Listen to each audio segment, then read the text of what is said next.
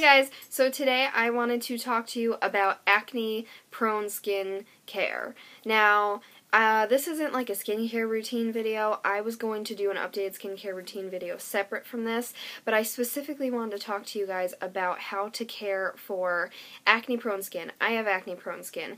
I have the acne-prone skin that acts up around your time of the month. It acts up if I eat the wrong thing too much. It acts up if it's just too darn hot outside and I'm sweating like there is no tomorrow. It acts up if I'm really, really stressed. So basically all the time. You name it, my acne flares up, and it could be the, I don't know if you can tell, but I got like tons of like under the skin bumps going on right now, or it can be the, one massive pimple here and there going on, or it can be the strawberry patch forehead. I have had it all, I feel like, when it comes to acne. And so over the years, I have really tested these things that are supposed to help acne-prone skin. And so I just wanted to show you 3 big things that really help when it comes to fighting acne when it comes on. Because obviously I work to prevent it in my daily skincare routine, but sometimes that just doesn't cut it. So I'm going to give you a couple tips on how to prevent it, but how to work with it when you get it anyway. Because let's face it, it happens anyway. There goes my pillow. He's better. Okay. 2 major things when it comes to preventing.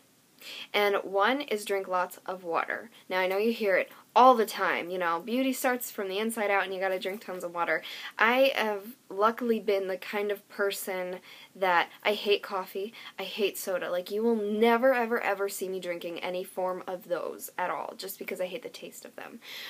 So I just got lucky where I don't like them.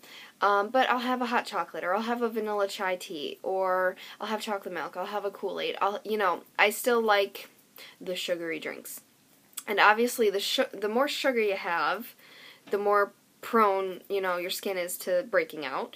And that's just not so good. Plus, water is going to flush out your pores, and it's just so good. Because when your body is like 75% water, think about it. I mean, it's pretty important to drink lots of water.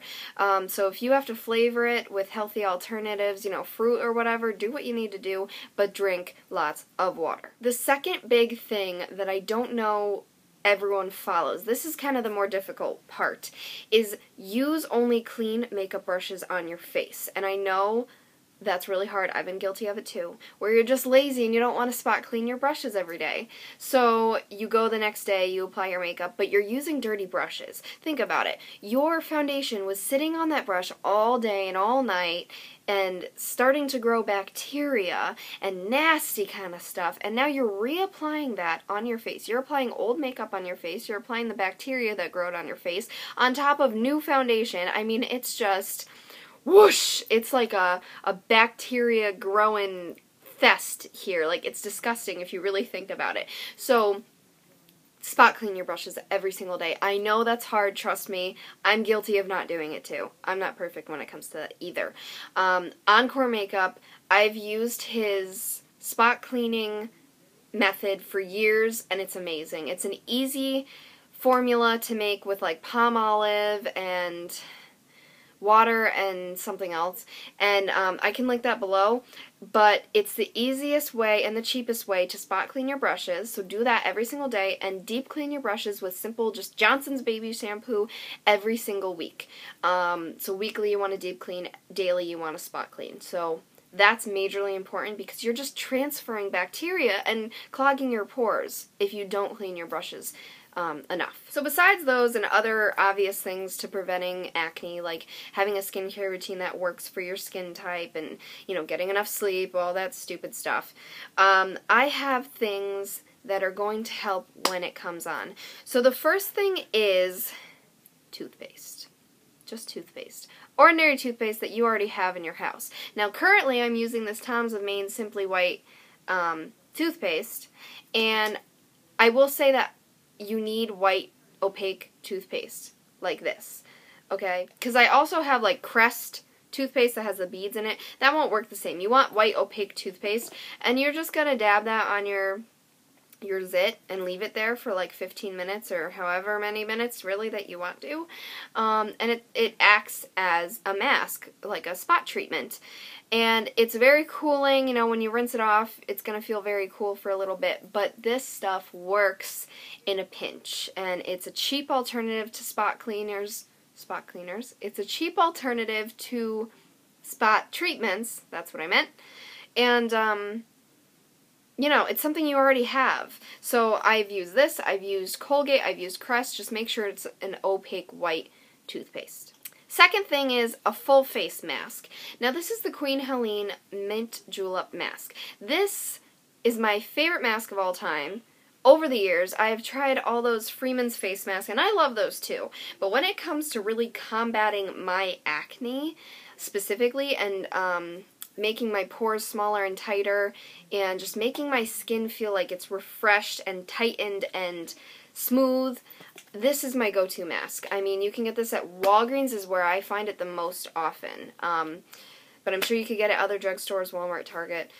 You know, it's a few bucks. It lasts a good amount of time. I use this once to twice a week. You don't want to use it more than twice a week or else your skin will get too dried out. I usually do it just once a week, and it's kind of just like a spa treatment night, and this stuff works. I mean, not only does it, you know, make your skin in general feel and look so much better, but, I mean, I don't know, it just works with it drying on your skin and then you rinse it off in the hot shower. It really, I mean, it makes those acne scars and the pimples just seem so much less apparent right away, which is cool. The last thing that I have more recently started using and I've been really loving is the Timeless Prescription Age-Defying Skincare Anti-Blemish Lotion. Now, you might notice that it has like the pink kind of, you know, sandy, lotiony kind of stuff at the bottom, and then there's tons of clear fluid. Now, it purposely says on the back, do not shake.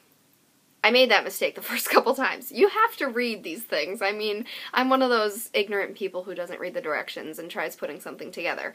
But do not shake, because the magic of this is you open the bottle, you get a Q-tip, and you just go down and back up. And it gets like the right amount of this pink kind of sandy mixture, and then it, you know, rinses some off. I can't describe it, but the way it works, and then you know, you apply it as a spot treatment, and this is the kind that you can wear overnight. It'll dry enough, whereas the toothpaste doesn't dry, so you gotta be awake and then rinse it off, whereas this dries completely. It's a good overnight treatment. You wake up in the morning, that pimple is going to be basically non-existent. I'm telling you, this stuff is amazing. If you got all night, this stuff, it's amazing.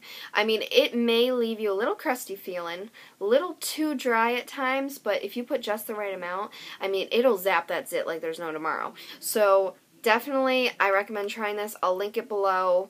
Amazing, amazing stuff. And it lasts a decent amount of time. I mean, all you need is a little bit on your Q-tip, and you're good to go. So those are my tips and tricks to preventing and to treating acne as it comes on. I hope you guys enjoyed this, and I really hope it was helpful. Give it a thumbs up if it was. I do hope that I'm helping some of you guys with the acne-prone skin out there. I know how embarrassing it can be. You know, I've been there for years and years. I mean, and I'm almost 21, so it's definitely not just puberty anymore. It's just that's the way I am. And that's fine. But, you know, obviously we want to help that as much as we can. So I hope you guys enjoyed this, and I will see you in my next video. Bye!